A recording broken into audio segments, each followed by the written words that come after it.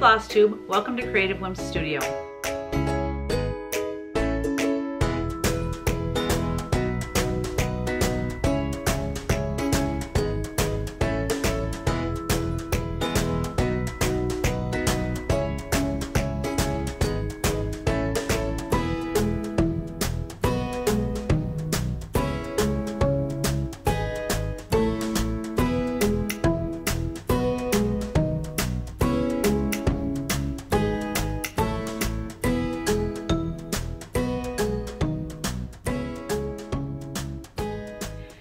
Welcome guys, I have a special edition for you folks that like Punchneedle.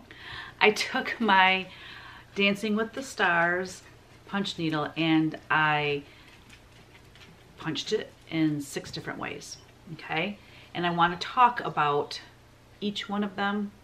I've always wanted to test out 1 strand, 6 strand. I wanted to try the dimensional, so I did all of that. And here are my results. So the middle piece at the top, the middle one, was done with 3 strands with the CTR needle with the called for colors. I don't know. Let me see if I can turn this light on, if that will make a difference. Ooh, it makes me really bright. Before I get into that, I just have to say, today in Michigan is stupendous. It is probably 65, 70 degrees, sunny, light breeze. Birds are singing, absolutely glorious, and I don't want to be working today because when it's like this, especially early spring, and you know, just want to be outside in the beautiful weather, it's really hard to work on those days. Also, I want to explain my shirt a little bit.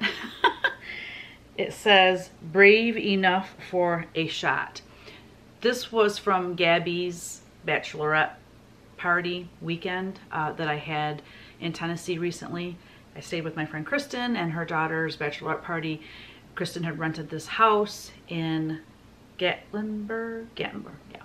Anyways, we all had like these shirts and everyone said something different, and we had Mickey ears on, walking downtown Gatlinburg.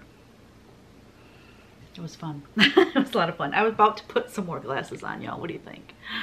Oh Lord. Okay, I turned that light on hoping it would show these a little bit better. See, it turns dark on me. I don't know why it does that. Okay, so the middle one is the called for colors, and that is done with the CTR needle with 3 strands.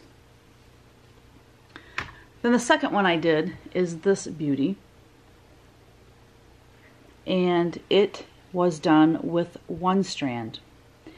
Let me just tell y'all something. It took me 6 hours to do this tiny little 2x2, maybe it's 3x3, 3x3 little punch needle, because it was 1 strand. So this is what I determined basically from that is this.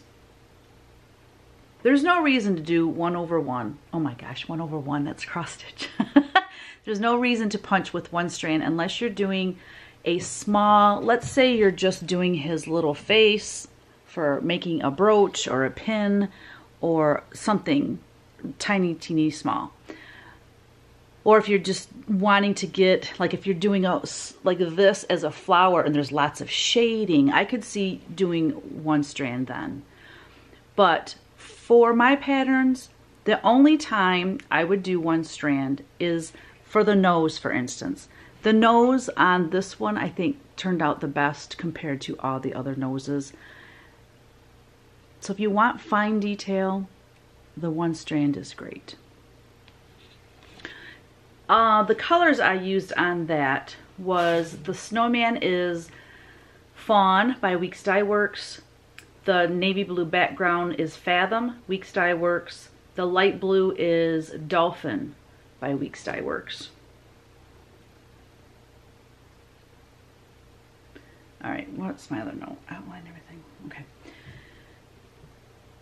Then I did this one with the red background, and that is 6 strands, and I don't like that. I don't like that on this small of a piece. Having said that, if I was doing, which I may start doing this and putting it in my notes on my patterns, if I was doing a large pattern that had a lot of background, I don't see why doing 6 strands isn't a viable solution, just to fill it in quickly. But like his little twig arms, his nose, the stars, and those swirls look much better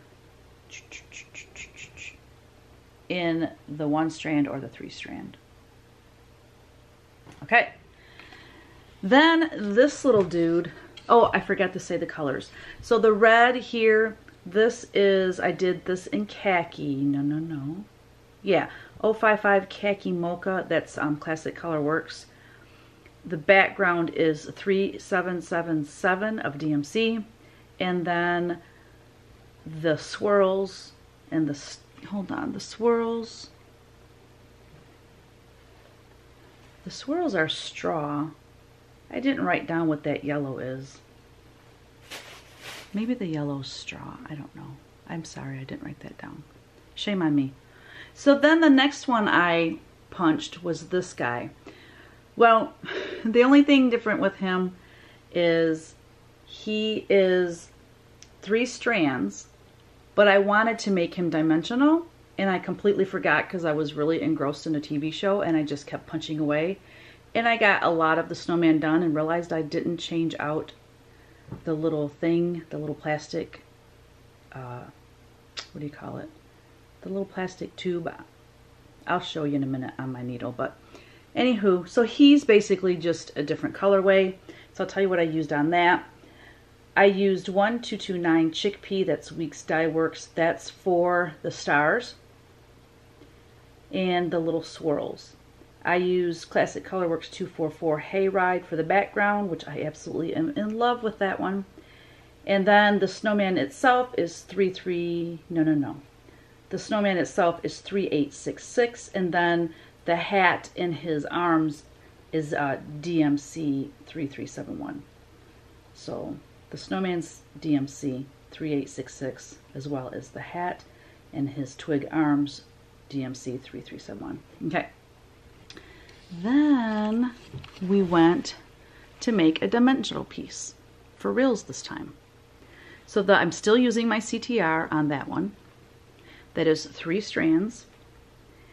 The background and the swirls are in at one level, and then I took that little tube, little plastic tube, like maybe 1/8 of an inch, off of my CTR needle, and then I punched the snowman, his hat, nose, eyes, all of that, and then the stars as well.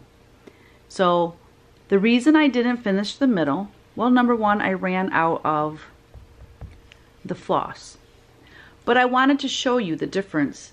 For this one here, I used 1 skein of DMC to fill in that snowman, all that white. In here, I used 1 skein of DMC to fill in the white snowman.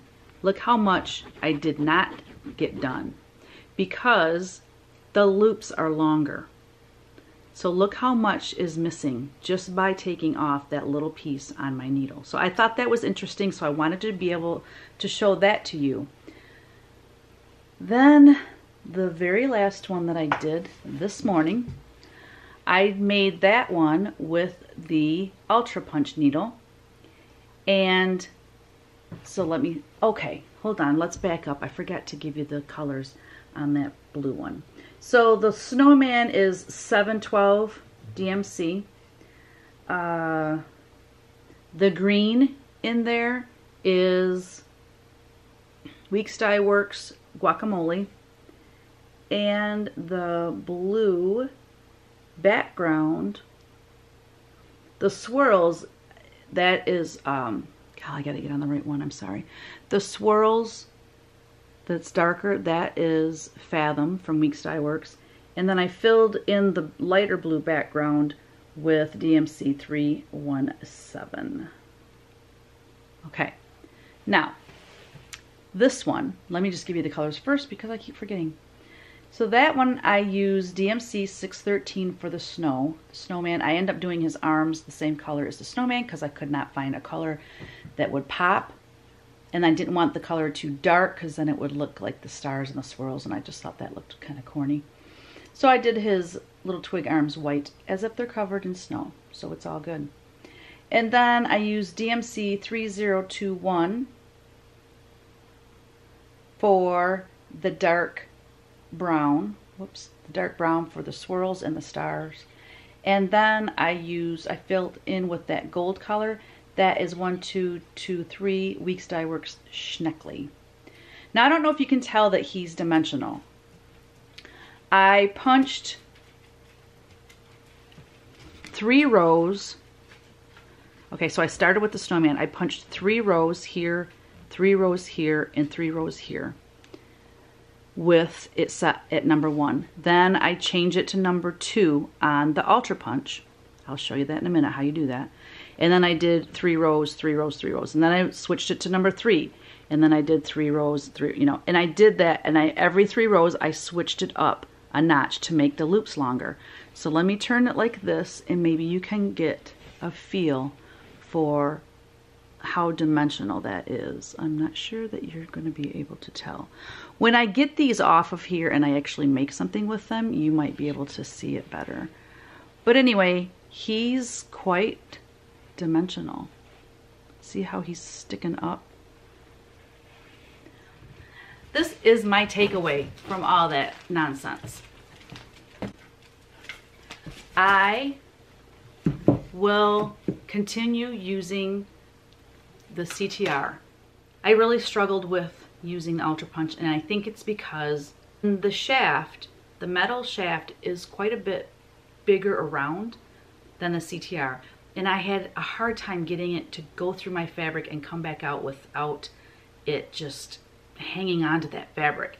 The CTR just glides in and out like butter. I don't know. That is just my experience. Just saying. So that's number 1 takeaway. Number 2 takeaway. I will always use 3 strands. It seems to work the best.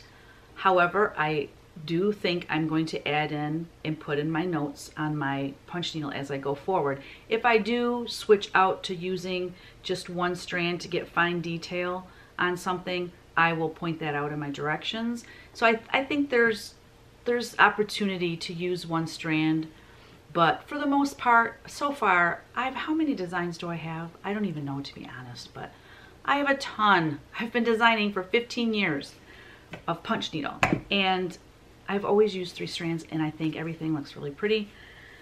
And my other takeaway is the dimensional piece. I like the dimensional piece that I did in the center, where just the snowman and the stars are a little bit higher than the background. I like that look. I wasn't crazy about this dimensional piece that I did with the Ultra Punch. I think it's just too much. But it was my first time doing it, so I plan on trying it again, but using the CTR, and I plan on trying to do another dimensional piece. I don't know when, though. That is my takeaway. Now, here's another thing I want to bring up. I want you all to tell me which one of these you like the best. I am going to fill this guy in, of course. He looks really weird without being filled in. But I'm going to take pictures of each one of these. And so at the end of this video, I'll have a picture of each one with a number. And I want you to vote on which one you like the best. Whichever one receives the most votes will be the one that I give away. I will make it into an ornament. I will make it into something. And then we'll do a drawing. Everybody that comments will be in the drawing for winning one of these as an ornament, okay? I'm gonna go ahead and talk about what I use to put my weaver's cloth on when I do my punching, because I know that question's gonna come up. I've talked about it before, but maybe you didn't see that video, so I wanna tell you again.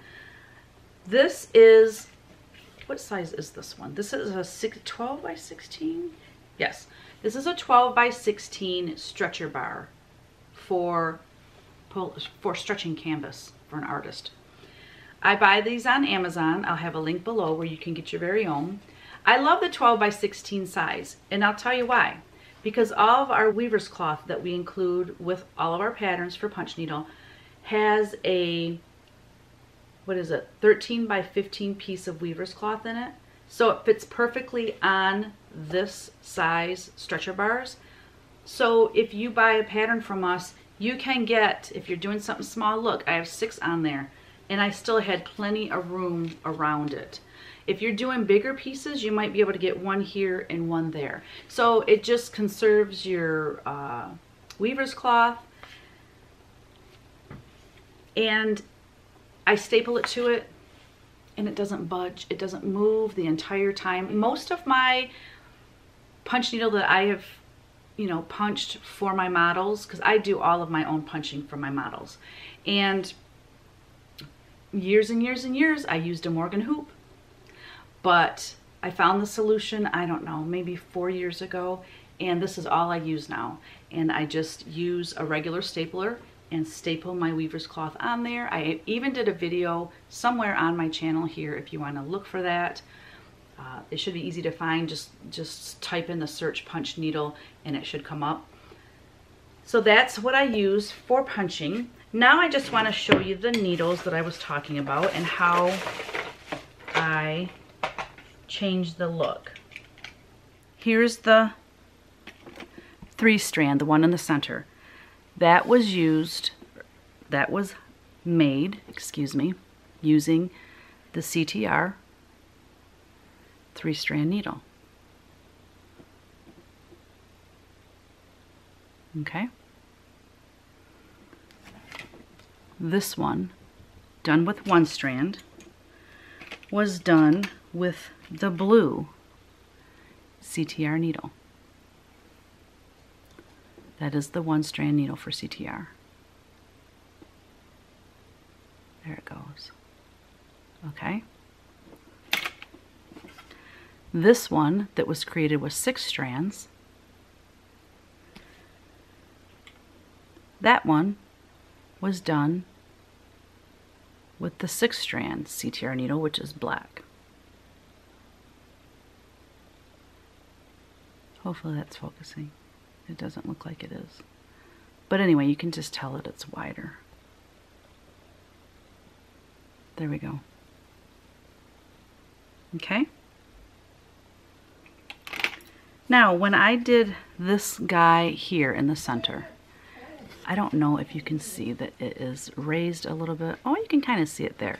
See how the snowman and the stars and the hat and his little twig arms, that is all raised up a little bit more than the background. So how I achieved that was I took this little red, see this little red thing here? I took that off, and then this is my 3-strand again, and I punched the snowman, the stars, in his arms and his hat. Then I put this little thing back on, and I punched the background. And so by having that on, it makes those loops shorter. Okay? So you can achieve the same thing that I did with that Ultra Punch, because you can take,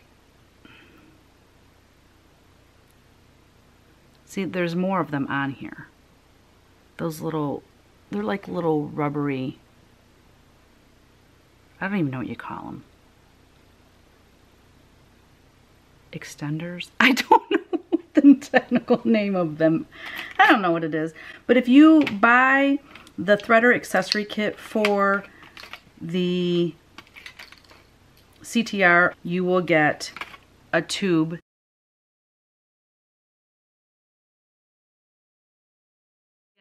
Even the 1-strand, look at all these different, and that's how you would make dimensional pieces, by taking these off and then putting them on. Okay, I hope that makes sense. I hope it's not too muddy and unclear for you. So with the CTR, you can either buy the needles in the haystack where you get all 3 needles, you get a bunch of threaders, all the things, plus this is called the haystack, has a magnet on it so that you can put your threader on there and you don't lose it, okay? And you keep your scissors in there and everything, so it's really nice. This is what I rely on. You can also buy each needle separately. If you say, oh, I'm never going to use the 6 strand, I just want the 1 strand and the 3 strand, you can buy those separately as well. Okay, so now I'm going to talk a little bit about the Ultra Punch needle.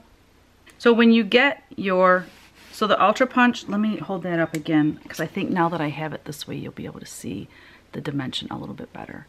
So when I hold him kind of to the side on an angle, can you see the dimension for him? There we go. See how the center of him kind of sticks out? The snow is sticking out further. He's dimensional. There you go. When you get your Ultra Punch, it comes with the 3 strand inside of it. And how I made that piece was I had it set on 1, and then I punched 3, basically around the 3 balls that make up the snowman. Then I moved it over to number 2. I went around 3 more times. Let me zoom in.